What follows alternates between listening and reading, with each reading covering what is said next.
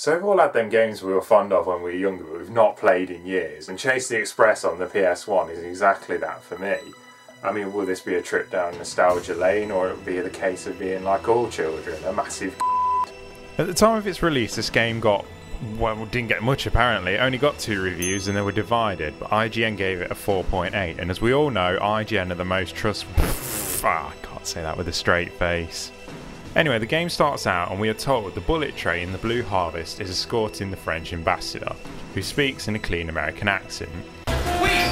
My family is still out there! We also meet our hero, American agent Jack Morton, who is escorting the bullet train with his squad by helicopter. He also seems to be speaking in a French accent. I bet the Russians are saying the same thing about us. I think there was a mix-up with the roll sheets here. But some terrorists who aren't from the Middle East, because this game was released 1 year before 9/11, takes over the train and takes the ambassador's family hostage and wipe out Jack's squad.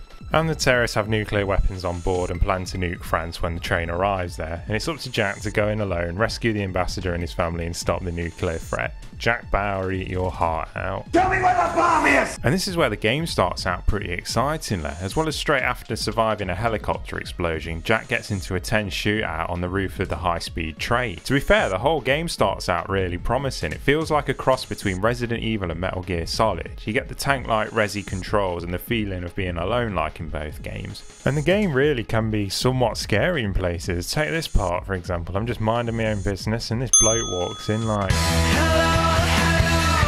and shivs me in the bollocks. Ammo and health is somewhat limited as well, and the game has a nice sense of tension going as well, since the further you get into the game, the closer the train gets to its nuclear target, and the game keeps reminding you of that. And the game controls similar to Resident Evil as well. I say similar because Jack feels more mobile and has more accuracy in his movements than in Resident Evil. Also, you get the ability to crouch behind cover and roll out and shoot enemies, which is really handy. You can also pick up diary entries from passengers and other personnel to give you clues as to where to progress, so it's pretty clear where this game's inspiration comes from. But after a while, exploring the train gets really boring. Now I think it's safe to assume most of us have been on a train and can vouch they're not the greatest places to explore, and the whole game takes place on it. But trains can be good as a small section of a game. Resident Evil 0 had a good train section, so did Uncharted 2. In Final Fantasy 6 you could suplex a train, which would liven up this game a lot.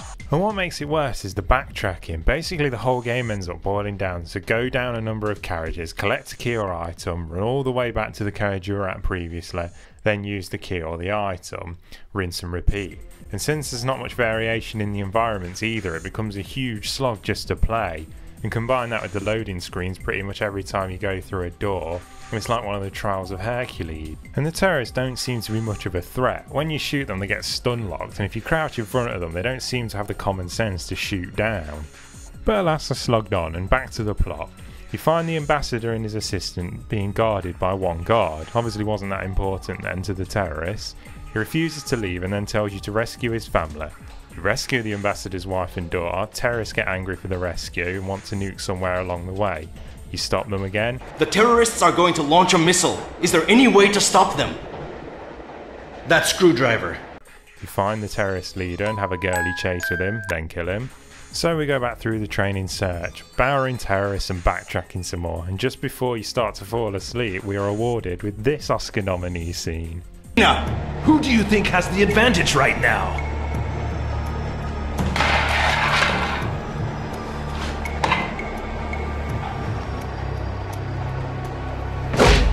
Christina, don't move!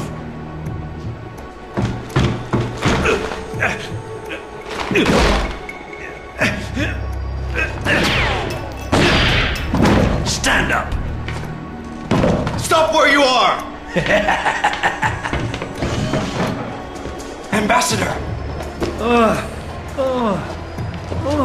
Are you alright? Did you get hit?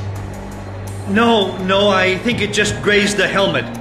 And after that treat we go back through more samey corridors, shooting more samey terrorists and arsing loading screens. Along the way we find out the terrorists have access to the universal f***ing soldier and the Genome Army from Metal Gear Solid. After ruining their day we go back through the trains, see more samey environments, and you know the rest. We then catch up to Mason, who demands a data disc off you. Now, depending on what dish you give him determines the ending. The only way to find out what one is the bad ending is to guess, see what ending you get and replay, then choose the other disc and get the other ending. Or you could just Google it, but we didn't have that luxury back then, and who'd want to play through this again? Then, just as you think the game's going to end, we have to, all together now, environments, terrorists, loading, well done. Then when we do get there, we have minutes to spare to disarm the nuclear bomb the terrorists left behind. And when you do find these bombs, Jack disarms them as slowly as possible in the minigame. You'd think with Europe being on the verge of a nuclear attack he'd get a f***ing jog on, but after that it turns out Mason somehow got hold of an attack helicopter. And Jack goes out for one last showdown. That's if you get the good ending anyway. Anyway, you gun him down with your grenade launcher and everyone lives happy. Jack gets to nail his woman with the triangle tits and the French ambassador has his family back. Yeah, it's very nice. I've got to admit, it's disappointing to go back to a game I used to love as a kid and then hate it with a passion now, but I suppose it further goes to prove that all children are stupid. Hey, look at you staying till the end of the video. But joking aside, thank you for watching. If you like what I did here, please give a like, subscribe and share. And there's a link here to my Silent Hill retrospective. Cheers.